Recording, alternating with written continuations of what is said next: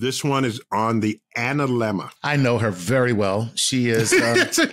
She's not the best person in the world. I'm sorry. Analemma isn't? Oh, that's sad. That's not sad. the best person in the world. Got such potential. How long is a day? Depends. Are my kids with me? Because then it's too long. But 24 hours is what they say. 24 hours. Yeah. It's 24 hours. We could repeat that every day without, okay, that's fine. But suppose you were to use the sun to keep track of that. How about the time it takes the sun to get to its highest point in the sky each day? That ought to be 24 hours. Because every day the sun rises and it gets a highest point sky and then it goes and it sets on the other side. All right? Right, yeah. That ought to be 24 hours. Right. But it's not. Exactly. Damn daylight savings time. No. There are some days where the sun is early at its highest point in the sky relative to your clock. And sometimes it's late in the sky. You're thinking it would cross the highest point in the sky at high noon, right? High noon, right? That's what they say. Sometimes it gets to high noon before noon comes. And sometimes it gets to high noon after noon comes. Sometimes the sun is fast, and sometimes the sun is slow. Now, of course, we're the ones in motion around the sun, so I shouldn't be sun-centering those sentences. Right. But just for now, that's what I'll do.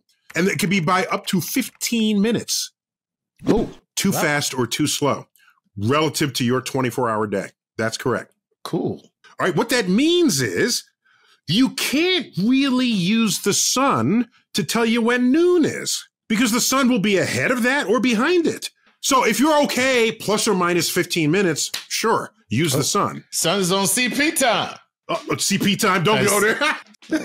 That's the sun. The sun is like, what you talking about? 15 minutes, that's sun. We're still good. We're still on time. We're still good. We're still on time. 15 minutes? You really mad about 15? Come on, man. Are you going to tell people what CP time is? Oh, I don't want to, but I'm going to have to. But yeah, CP time. Okay, no, how about this? No, don't do it. Just make people go to the Urban Dictionary. Yeah, go to the Urban Dictionary and look up CP time. If you drew the tip shadow of a stick in the ground, every day at 12 noon, the tip of that shadow will trace out a figure 8 on the ground over the 365 days of the year. There'll be 4 days where the sun hits 12 noon at the highest point in its arc. All the other days of the year, it's either before or after. That's the width of the 8 tells you how much before and how much after 12 noon the sun arrived at that point on the sky. Now, this sounds really obscure, doesn't it? But every single sundial ever made has a figure 8 on it. I was going to say, but it sounds obscure now because we don't use the sun to tell time. But if you actually using the sun to tell time and you don't want to end up on CP sun time, then so you would use the figure 8 to adjust the fact that the sun was either slow or fast, so that you get the proper time accurate to in about a minute or two. Damn. Actually, I've done this experiment. You get it to within a minute. That's a properly oriented sundial, when corrected by this figure 8, that figure 8 is called an analemma. That is the name of that figure 8. And so you might ask, how come the sun is not behaving? How come the sun's not behaving? Thank you, Chuck. Because they got nothing to do with the sun. It has to do with the fact that Earth's orbit around the sun is not a perfect circle. When we are closer to the sun, we are moving faster in our orbit. If we move faster in orbit than when we're farthest from the sun, we have to turn a little bit extra to complete the sun's journey from noon to noon, because we moved in our orbit around the sun. So if we turn to exactly the same direction, we're not going to see the sun anymore. We have to keep turning to compensate for that. And so these effects are not only because we're in motion around the sun, but because sometimes we're traveling faster and sometimes we're traveling slower. Those conspire to make a figure 8. And that figure 8 is called an analemma. If you have old cartographic maps of the world, like old globes, look in the South Pacific where they put, the legend for distance and the compass rose and things. In there, you'll find an analemma typically. Now, that is something I'm going to be honest, had never heard of before. That it even existed. Just now that it never, just completely new. But it makes perfect sense. And it's very important because, of course, if you want to keep time. And by the way, so let's go back to a perfectly circular orbit, which we don't have. You would get this adjustment anyway, okay? So it takes 23 hours and 56 minutes for the Earth to rotate once on its axis. 56 minutes and 4 seconds to rotate once. Well, how come we use a 24-hour clock? Because in that time, we orbited the Earth and we have to turn 4 minutes extra to then see the sun back where it's supposed to be. So we say Earth rotates once in 24 hours. That is false. That has never been true. Earth faces the sun every 24 hours. Turns back to the sun with an aligned spot every 24 hours. And that has to be adjusted because sometimes we move faster in our orbit and sometimes we move slower. All of that's going on. That's great. And you just wake up, have breakfast, go to work and come home. There you go. Now you can have a true appreciation for your digital clock, people. Because Yes. And by the way, most ancient peoples knew about this.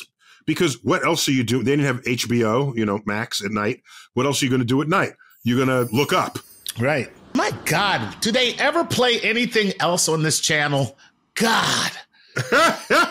On the Sky Channel. The Sky Channel. Oh, by the way, December 21st in the Northern Hemisphere, first day of winter. Okay. Right. The arc that the sun takes across the sky is very low. In fact, it is the lowest arc of all arcs of every other day of the year. Okay. December 22nd, the path is a little higher in the sky. And this continues to June 21st, where the arc that the sun takes across the sky is at its highest. Okay. Right? This is part of the reason, like the primary reason, why it's warmer in the summer and colder in the winter. The sun is not very high and it's not up for very long. The ancients were very concerned about this. The ancient pagan cultures, very concerned about this because the sun is everything. It gives you warmth and your crops and your agriculture. So there's the sun getting a lower and lower arc in the sky. So around December 21st, it stops getting lower. The sun stops. Solstice. Yes. Sol is the sun. Stis is stops. Armistice. You stop the arms. So it doesn't stop in the sky. The trajectory, the daily trajectory across the sky doesn't get lower. But then they weren't sure of this. It took a couple of days to make sure. And when you can say, hey, it's on its way back up again, that would happen a few days later. Right. Guess what day that happened on? Probably around, I don't know, the Christmas, nice Christmas. So huge celebrations. Yay! So now Christianity says, we don't want you worshiping pagan gods. We want you worshiping Jesus. That's right. And so there was a swap. There was an adjustment of where are you going to put the birth of Jesus? Passages in the Bible, if taken literally for what they say, would put it in the spring, right? Not in December. Yep. But if you want to get as many converts as you can't take away their holiday. That's because pagans know how to party. Pagans party, baby. You can't stop the pagan party. You can't stop the pagan party. No, they got the bonfire and everything. There's drinking and it's amazing. And they're like coming along like, no, hey guys, by the way, you can't worship this anymore. And there's this guy, Jesus. You're going to have to kind of worship him. Well, does he drink? Well, not really. I mean, he can change water into wine, but he's not a big drinker. Well, we don't that's good. That's a start. That's a start. That's a start. Yeah. Tell you what, here's a compromise. How about you guys keep your party and we'll just celebrate him as a part of the party. We're good with that. Start the fire. There it was. That's it. So that's basically the entire reason for the birth of Jesus and Christmas being December 25th. Yep. Because that's when you are sure the sun's arc returns in the sky. So all of this is going on in the 24-hour day in the calendar and the 365 days of the year. That's all. That's awesome. Anyhow, there's your Analemma for you. Analemma, baby. Analemma did right by you in the end, I think. All right, Chuck, we got to run. All right. There's been another StarTalk explainer. This one on the Analemma. Chuck, always good to have you. Always a pleasure. Neil deGrasse Tyson here, your personal astrophysicist. Keep looking up.